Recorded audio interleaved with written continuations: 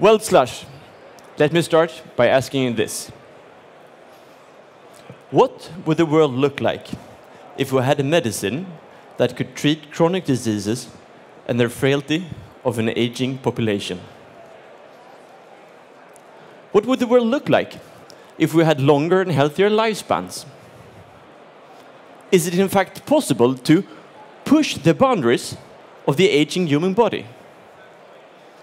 Well, stem cell therapies are believed to realize just that.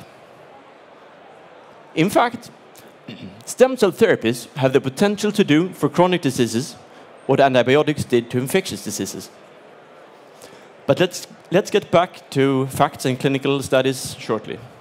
I must ask you, have you heard the Joe Rogan interview with famous actor Mel Gibson? Anyone? Mel Gibson talks about his 92-year-old dying father with a hip problem being wheeled into a stem cell clinic in Panama. In fact, Hutton Gibson is probably the world's most well-known patient ever receiving mesenchymal stem cells. After treatment, Hutton Gibson could actually walk out of the stem cell clinic with a documented improvement to his heart condition, his kidneys, his cognitive function, even to his eyesight. But let's get back to facts. Let me tell you about mesenchymal stem cells, also known as mesenchymal stromal cells, or for us in the business, we just call them MSCs.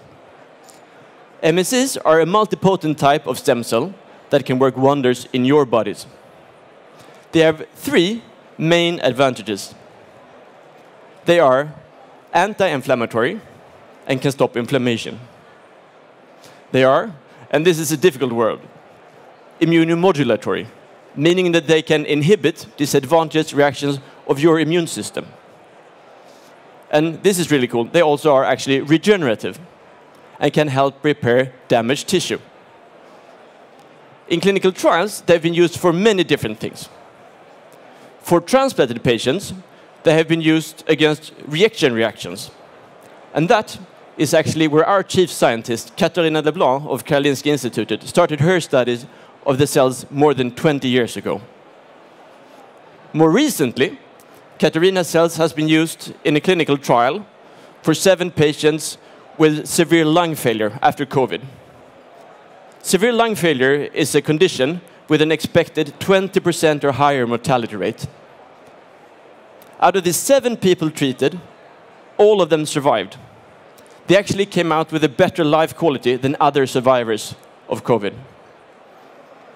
Okay, so reactions, lung failure, COVID-19, limited indications, you may say.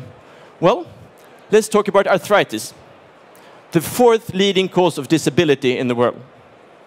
For arthritis, the cells can give major relief to patients. In fact, one of my investors was able to take part in a clinical trial with MSCs. Before the clinical trial, he had a handicapping knee arthritis and had a problem to walk. After treatment, he's now playing tennis every week. Okay, so what is the flip side of these treatments? Are they dangerous? Can you get cancer? The answer is no. The cells are actually safe. And the list of potentially treatable diseases is almost endless. In fact, I could throw a dart on an organogram of a hospital, and I can tell you how I believe that the cells can be used in that clinic. But even cooler, even though we can use them on almost anything, with a small or very big benefit, the cells, they're safe. In fact, over the past 20 years, more than 20,000 patients have been treated, and there has been no case of cancer. With the cells Cellcolabs work with, we take them from the hip, bone marrow, of healthy voluntary adults. There has been no severe adverse effects reported at all. Okay, so this sounds a bit too good to be true, right? What is the catch? And you're right, there is not only a catch, there are several. First of all, the cells are extremely expensive. And even if you have the money, there's a problem with supply. There are actually no cells to get. And even if you have the money and you find a supplier willing to sell you the cells, you still have the issue of an unreliable quality. So what are the consequences of this?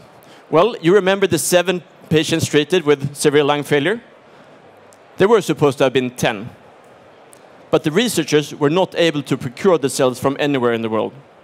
3 patients didn't get treatment.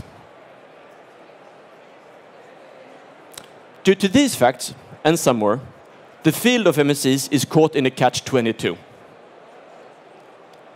To solve this, in 2021, once again, Katarina Leblanc, a global authority on MSCs, together with Takura, founded by Sweden's leading healthcare entrepreneur Per Boltesson, and Norsken Foundation, the impact incubator on steroids, decided to change the world. Change the world by founding Cellcolabs. Founding Cellcolabs with a mission to set up industrial-scale production of MSCs, to drive down costs for research and treatment for everyone. Since then, we have built our first production facility. We have recruited top talents from around the world. We have transferred the production process from Karolinska Institute and Karolinska University Hospital to Cellcolabs. We've scaled the process by more than 100 times. We've run confirmatory test batches, and we've applied to the Swedish MPA, Läkemedelsverket, for a production permit. And we are ready to start. On the day of approval of our permit, Cellcolabs will be the world's largest producer of clinical-grade MSCs. As you can see, this is obviously something that we're very proud of. In fact, it's a position that we will continue to nurture by continuously increasing the amount of cells we produce. This goes hand in hand with significantly pressing down the prices of the cells, helping researchers and clinicians around the world. At Cellcolabs, we believe that what we're aiming for can only be achieved through great collaborations. So, you can read it from our name, and you can see it in the way we work. We're changing the world together with our collaborators and our supporters. From our investors to our suppliers, from our scientists to our clinicians, and from within clinical trials, from Cellcolabs production site to patients and people in need of treatment. As a result of this, early next year, we will start our first 2 clinical trials with the aim to scale up in different regions of the world. We will start with longevity and frailty, moving on to knee arthritis. There is huge demand for these cells, and people have been waiting too long. So, let me get back to my original question. What will the world look like if we had a medicine that could treat chronic diseases and the frailty of an aging population? I don't have the answer yet. But by getting treatment to you, you may prolong your lives, treat your knee arthritis and the wounds of the heels of the life you've led, and that might take you into the next era of healthcare. So now you're all wondering, how can you help out? How can you collaborate? Well, what if there was a way to take part in one of these clinical trials? Thank you, Slush, for listening. Take care of yourselves and stay healthy.